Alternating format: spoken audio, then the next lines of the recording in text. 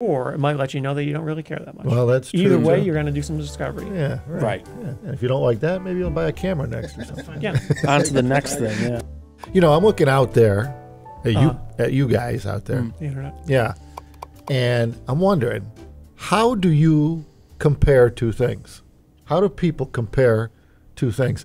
And specifically, we should talk about comparing audio gear because that's what we do, or headphones. But, you know, let's talk about how we would compare two things. I don't know.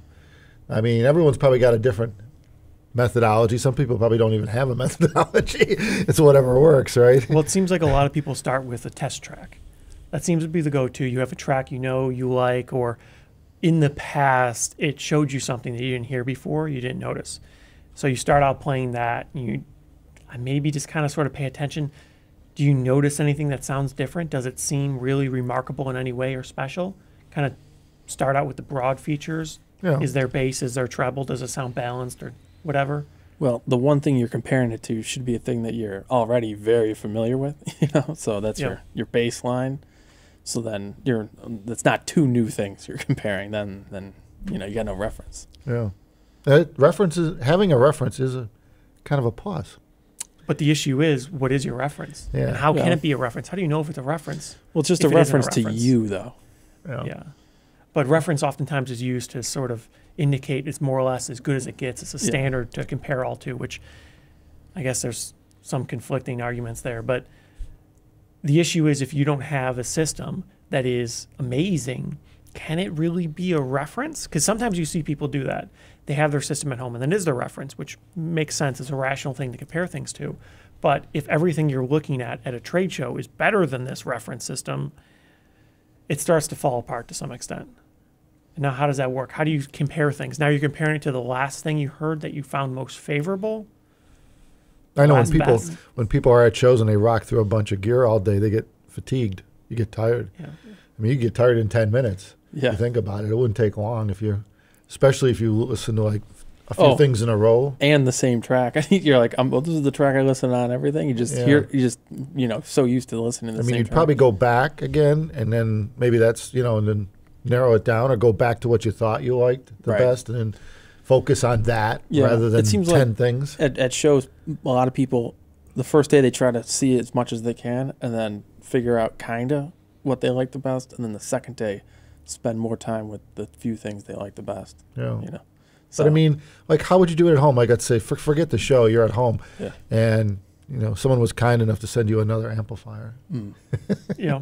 Or even let's talk about something simple like coffee. Oh. Right. You had two different kinds of coffee. How do you compare them? You drink them, right? Yeah, well, yeah. But this or is any part of the beverage. issue, though, because for most people, this is going to depend on their experience. And that's part of the issue. This discovery process that happens when you have more things, usually what it is you learn the things that are important to you, the things you should compare, the things you look out for that one time you heard on this high-end system and you didn't hear on your system.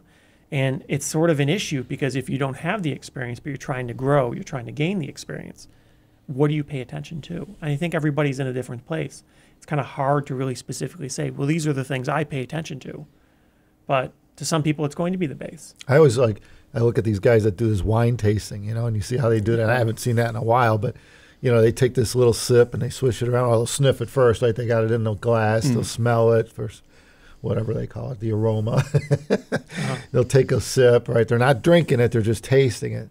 And then they ultimately spit it out, right? Because and on to the next one. Right. And I'm thinking, man, it seems like, I don't know. It seems like somewhere you'd get lost. Like, I don't think I could do it more than like a few different bottles. that is the problem. Just remembering what you already tried, Yeah. Not getting it mixed up. Yeah. Well, not to mention. Not too far off that, though. No, it's complex, I guess, is what it is. Yeah, and audio is. Well, you find one thing that it does better than another, but does that make the overall thing better? Maybe it's better here or there, but does that make the product better for you? Yeah, see, that's where time comes in, which we mentioned in the last video. And, where you should take your time doing this. You shouldn't quickly switch things every 10 seconds, 30 seconds. It becomes maddening. Because, if you're doing it quick, you're probably only focusing on one specific thing because you don't have time to, get the whole picture. So, you're only seeing a tiny piece of the entire whatever you're comparing, you know. I know when I first started subjectively comparing, like I was comparing op amps. This goes back to 1989. I was working on our first product. JPS first product was the Golden Flute, and I had 10 different op amps that, 8-pin chips, right, that are amplifiers, right? 10 different ones to choose from that I could have used, and I made a switch box where you just could push a button, push or let go of a button, and it would switch between two devices. And there's a place that did this for cables too. I forget who. One of the cable manufacturers made a AB box that you could just, basically double blind. You don't know what you just switch it, and it just switches between two things. But it's just switching between two things. Bottom line is that I had 10 op amps, and I'm like, first of all, I didn't even know if I'd hear a difference. I had no idea. I've never done anything. This was prior to This was before JPS Labs even said. Before I even got into it, I was still to me, I was from the engineering side of me said, a lot of things ain't going to matter, right? Like most people say, this doesn't matter, that doesn't matter. But when you try it, all right, you actually do the work and try it, you find that things do vary. Something makes a variance. And going through 10 op amps, it was funny how you could actually narrow it down to a few, where some of them were just they were weird. They were all different.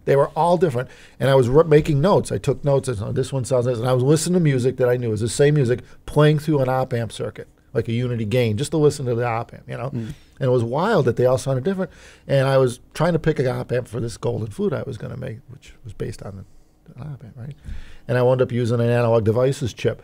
But bottom line is that it was wild that you could do that. And what I found with the AB button by switching on and off was it became fatiguing and maddening. It reached a point where it was cool to switch between two things at first because I didn't know how to do it.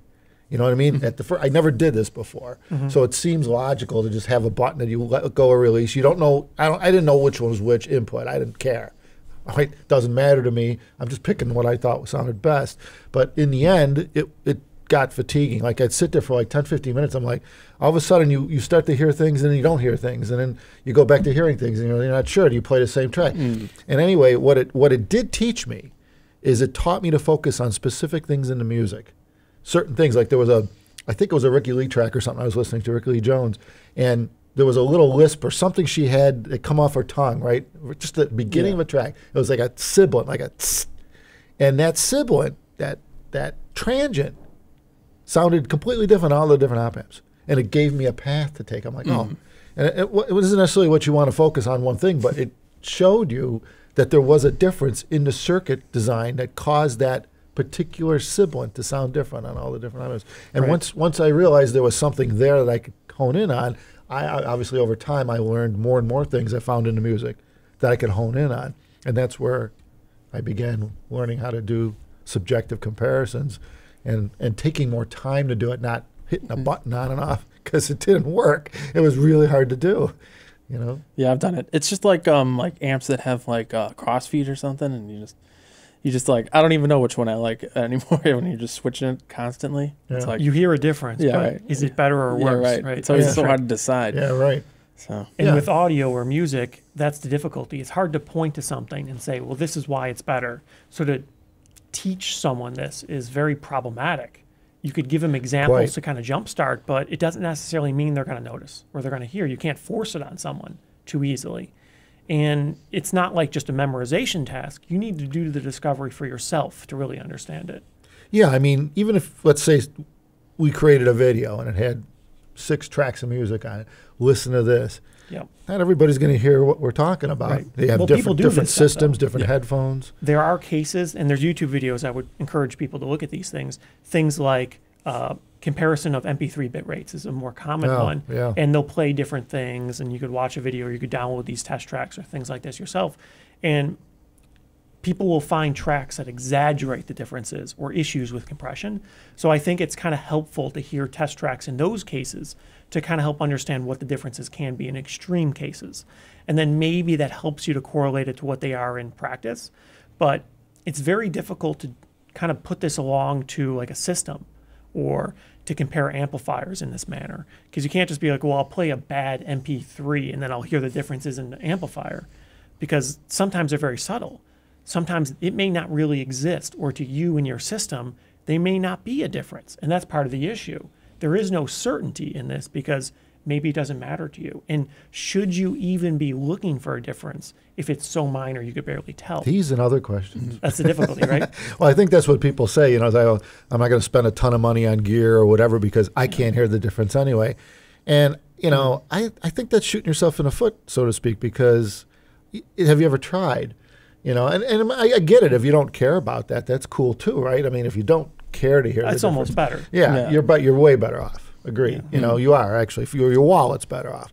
But the reality of it is, you know, it's kind of like always drinking cheap wines or cheap beers, you know, and please don't give me an expensive bottle of wine. I don't want to know what it tastes like, right? Because I don't want to have to buy it. I don't want to hate my cheap stuff, you know, type thing. So a lot of times I think price is a big factor. Yeah. Well, I know like James May, he had a show about like wine tasting one time, and he was like, I don't care, I get a $10 bottle or whatever. Yeah, that's right. fine. And then he went on some wine tour in France and stuff, and now he's like, now I got to buy expensive stuff. In his case, he could afford it, obviously. Yeah, right. But now he's like, oh, now I have to buy better wine. Yeah, you're up to $30, $20-$30 minimum instead of, you know, 5 to 10. So, which in the big picture isn't that big a dramatic, but I guess. unless you have a bottle Yeah, a day. it's But, a consumable though, Yeah, so right. at least audio isn't really the same thing. It's sort of the same impact to some extent, but your gear doesn't wear out quite as fast as a bottle of wine. well, can, that's right? true. Yeah. You could get 5, 10, 20 years of enjoyment out of a system. So the value is like comparatively not that bad, Right. but still there is the question, does it matter to you? And unfortunately, it's very hard for someone else to say definitively, oh, this should matter to you, or you should hear this difference. So let's talk about how we do it. Like what I would do is I have obviously existing systems, speaker system, headphone systems. I could throw a device in there, whatever, a headphone amp, a DAC. I'll put it in my existing system. So my reference is what I'm used to, my system. Put that piece in there, let it warm up, give it a week or so, leave it on if I can, as long as it's not too bass, just leave it on and just let it break in, let audio play through it because if it's brand new. And then, you know, every once in a while I'll pop my head in the room and try just listen to see if it's changing, see if I can hear it change through the first week or so. If it doesn't seem to be changing at all day to day, at least nothing I could perceive, then I'll sit down and, you know, do some more serious listening through some of my tracks. But the piece stays in the system. I'm not taking it out, putting it in, taking it out, putting it in with something. Yeah. That is just freaking maddening to me. I don't listen like that. And then I sit down, I listen to tracks I know, and I see how much I enjoy this piece. I'm looking for enjoyment. The idea is with listening to music for most people is pleasure, right? Yeah. You're entertaining yourself with it, and Yeah. you want it to be for you. Yeah, So essentially, can I live with this? yeah, Would I want to keep this in here? right, yeah. And then, you know, at some point go back to the other piece and now compare, well, you know, what changed, what am I missing, what's different, and so on. Leave that back in, go, okay, get your bearings back to your reference. You know, and then you could do that a couple times every few days or something. At least that's what I would do. Usually once I go back and forth once, I got it down, you know, and like you figured it out after you listen for a week or so. Yeah. You know? Yeah, like once, and you're like, go Yeah. back. You're like, yeah. And then you can make sure, you know, Yeah, do it one more right. time. Yeah, especially if it's really close. But Yeah. usually after a amount of time, you'll pick out a number of differences. I mean, how would you do it? How do you handle That's it? pretty much what I always have the same amp and headphones literally for like years. So, Yeah. like, usually if like, I'm trying out a DAC, just put it in and then just use it for a week. Yeah, And then yeah, give it that's- time.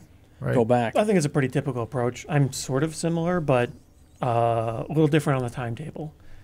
So usually, since I care about the mechanics, the appearance, the size, the functionality of the product a lot more than it seems a lot of people do, that sort of tends to be a big barrier right out of the gate, and it needs to work a certain way. So I'll plug the thing in, I'll hook it up, I'll mess around with it, and if it's a DAC or an amp or something like that, does the volume knob work the way I expect? Does it look the way I would like? Does it fit in the system? Is the size right? And things like this. And then from there, I'll do the initial impressions compared to my old system, which we'll call the reference at the time. And of course, this tends to change as time goes on, but that's what I was used to, right? So that's my standard. And I'll compare it to that. And initially, I'll get the impression, is this better or worse? Is there anything that's different enough that it's overwhelmingly obvious? Sometimes there is, usually not really if it's good. And then from there, you kind of narrow down start playing tracks and stuff like that, does it do anything better or worse? Is there any nuance I should pay attention to? And if it isn't really appreciably better, usually I'll go back unless there's some mechanical aspect of the thing that I find more desirable. Or features or something. Yeah, like sometimes it's like, wow, this is really cool because of this feature or this benefit that it has. And then I'll try to make it work. And then I'll put more effort in discovery. But if there isn't really anything better about it mechanically, and I don't really notice anything immediately sonically, usually I won't go through the effort because I do find it takes weeks to months to be certain. But then to double check myself, I always go back. I'll sort of build the internal impression of the differences from what I had to what I put in. And then I'll go back and verify, is what I was expecting to see indeed there?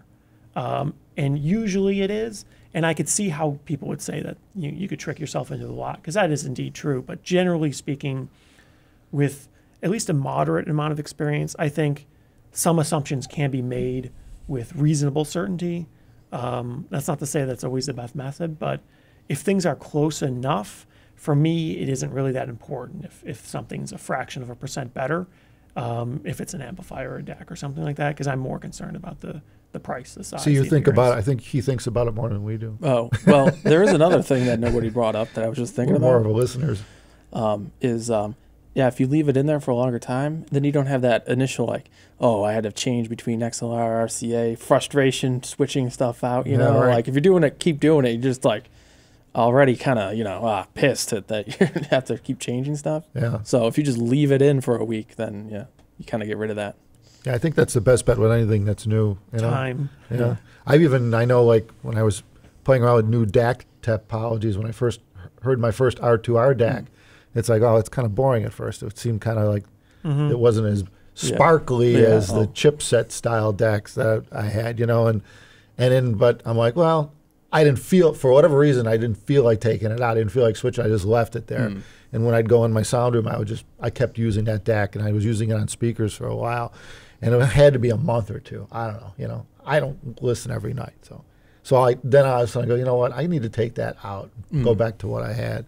And I went back to what I had, and I'm like, oh. And it was weird because it was like I thought it was pretty good. I was accustomed to it, and then it was a bit brash to me all of a sudden. I was listening to this smoother sound, and I got accustomed to it. Yeah. You know, it's kind of weird, you know. And then it's funny, but once you hear that, it's like, Well, oh, that wasn't really that good after That's all. kind of when there's big differences, like, relatively speaking. It's like at one show, I think I said this before, the one guy walked into the room and he's like, oh, sounds like box speakers, right? And so obviously that guy had like electrostatic speakers or something. Right. I mean, yeah, it doesn't sound anything like that, right? Yeah. So instantly knows. It's like, Yeah, oh, when you have like a big planar speaker that it's basically bipolar, where it emits sound from the rear and fills the area with, you know, it just creates when it's set up properly, it creates a massive sound stage in the room. Right. And you go to a box and it's to a guy that has that big system like that, it always sounds like speakers coming from that one tweeter on that speaker. You can hear it. It's just coming from there. It doesn't do this. right, no A being required there. That's instantly completely different, right? Yeah.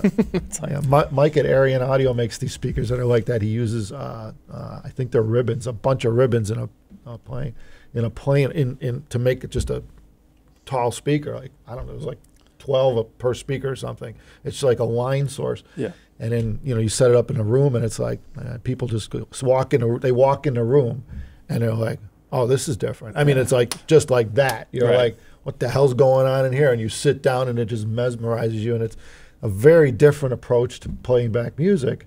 You know, kind of like our planar drivers are in the headphone. It's different than a dynamic, and they both have pluses and minuses. But it's pretty obvious, I think, when you go between the two types. right. You know, so even comparing that could be a lot of work. It's a challenge because it's two different technologies creating It's complicated. sound. Yeah. You know, yeah. This initial wow factor helps people get over their preconceived notions oftentimes. So a lot of times people think, well, it's going to sound a certain way, or I'm going to feel a certain way about this product or whatever. And then if you try it and it isn't initially overly impressive, you're going to confirm your preconceived notions. And that isn't necessarily always positive, but unfortunately, that's the reality for most people. So oftentimes a wow factor like that, if it does have a very different impression on you, then you might think, oh, maybe this is something different, and it allows you to have more time with it. it'll kind of pressure you into having more time. And usually, if you spend enough time with something, you'll kind of forget about these issues and when your initial impressions. But the reality is, especially for things like DACs, where the differences can be pretty subtle, it may take a month or months to really forget that this change occurred and get past your impressions of the architecture or the design or something, the design methodology. Well, especially if you're comparing DACs that are in the same price point, similar They construction. could be very, very similar. That's tough. Right. You know, I mean, there's going to be, the analog sections will have differences, but a lot of times, you know, they might all be made from the same factory in China, so to speak, right? So Could be the same chip. it could be just exactly the same, just a different chassis, Yeah. you know, or similar designs. They just all use the same damn design because it's cheap, it's easy to get the parts, etc. Right? So I mean, you could see reasons why you, in the lower end of things, you'd see that, and so it's difficult. It's difficult to compare because they're pretty much the same. If you actually knew the topology, you'd probably look inside the box and go, oh, same damn it's not thing. much different, yeah. Yeah, so really, and it is difficult to compare stuff like that. This did just remind me of the time. It only happened in Germany, and I don't know why, but in Munich one year, there was like three separate people that asked about Diana if they're electrostatic. And that's the only, I've only heard that in Germany. Yeah. It's like, are these electrostatic? It's like, no. Oh. But yeah, nobody's ever Well, I asked that in the imagine U.S. in Europe, probably Stax is more prevalent. Yeah, I don't know. You know, because they're there, right? Yeah, well, Well, correction, they were in Asia, but I don't know. I mean, maybe Stax is just more popular in Europe. I don't Well, know. obviously they didn't know anything about it before, so Right. they didn't know that they were planar magnetic, which Right. in the U.S. most people maybe seem that's to know. what it is. So I Yeah, guess you know what it is. less brand awareness over there. Right. I don't know. I'm sure there's a multitude of Well, not factors. only that, I guess if you go back a number of years, it wasn't that long ago. You know, Yeah. in fact, we're just celebrating our 10th anniversary, by the way, on headphones. That's right. Yeah, The we had, like, AB1266. Yeah, we got to. Oh. Yeah, I forgot it. We're going to need to do something with that. But yeah, the AB1266 has been out there for nearly 10 years. Nearly? Yeah. Nearly. It's a few months. Yeah, I don't know when Later we in shipped the, the later first in the one. year. But yeah, but let's call it 10 years. It counts. Close right? enough. Yeah. So, you know, I mean, and if you think back, there wasn't a hell of a lot in terms of planar out there. Odyssey had It was a couple different world things. compared There to was now. nothing really. So it was just that Just starting. style of headphone was just coming back, so yeah. to speak. It's not. right? It wasn't new, but Yeah. But it's new in the way the approaches everyone has. Right. You know, everyone's got their patents on this stuff. We all have unique ways of doing the same kind of driver technology that separates, that makes the headphone sound Yeah, different. they're very different. Yeah, so even within, unlike the chipsets for DACs, within a speaker or a headphone, you can have wild variation from one brand to the other, or even model to model with some of the brands that are out there. Yeah. You know, so when you think about it, it's kind of wild, but I think that stuff's a lot easier to compare and more difficult in terms of how to choose. Right? Yeah. It's easy to hear the differences, but what do I really want? which one's yeah. better? I have no idea. Yeah, if you don't have any idea, that's the confusing part. too much choice. Yeah, so that's tough.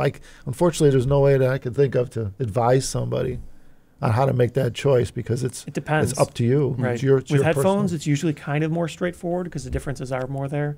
Yeah. With DAXO, it can be very difficult without living with the product for a long time, unless you're going from a really cheap garbage one to a fantastic one. But what is fantastic? That's another subjective thing. Yeah, right. So it does get very nuanced and complicated. And unfortunately, the recommendation is either get a lot of experience by listening to a lot of things, and then it'll be easier in the future, or spend a lot of time with it. And that, as they say, is that. Yeah, it seems like the conclusions are always the same. It's like, well, you're gonna have to go out and try stuff. You got to try it. Yeah, well, get something. Get started. If you're not started with it, get started. Try something. You don't have to spend a fortune, but get started, and that start will put you on a path to somewhere. Or it might let you know that you don't really care that much. Well, that's true. Either way, too. you're going to do some discovery. Yeah, Right. Yeah. Yeah, if you don't like that, maybe you'll buy a camera next or something. Yeah, that's fine too. Just On take to up the next thing, photography. yeah. Next these, hobby. these are hobbies. Yeah. Yeah. There's a lot of stuff to play with out there in the world. Amazon's Yeah. your friend for some. Well, for some people, it's their enemy Well, too. that's well, true. That's true. Yeah, that's true. There's a lot of crap. There's a lot of generic crap on there too. There's a lot. So yeah, specialty stores are the best place to go. If people have audio stores nearby, a dealer or somebody to go try the stuff, it's great because these guys, I mean, you know what they're doing typically. They have systems set up for Yes. you. You don't have to make any guesses. They got the DAC that goes with the amp, that goes with the speaker or the headphone. Yeah, and you hopefully they already did all that legwork. Yeah, and figured right, it out. A bit of a dying breed, unfortunately. Though. Yeah, it is. But that's where if you have never done this before, absolutely find a local high-end dealer and go and check out the freaking toys these guys have. Like locally here, we got Speaker Shop. Unbelievable. How many things are in the store? It's a lot of stuff for the size Thousands of of the store. pieces. Yeah. So many things. In that little store. Yeah. Just jammed in. Yeah. I mean, it's just unbelievable. And it's different all the time. Yeah, right. It's fun to go there. Yeah. It's fun to go to the Speaker Shop because they always got cool toys. Not too many places like that around, though. No. But if you got one locally, that's where you want to go. Yep. Thanks, everyone, for watching. Thumbs us up. And please subscribe. We got more coming.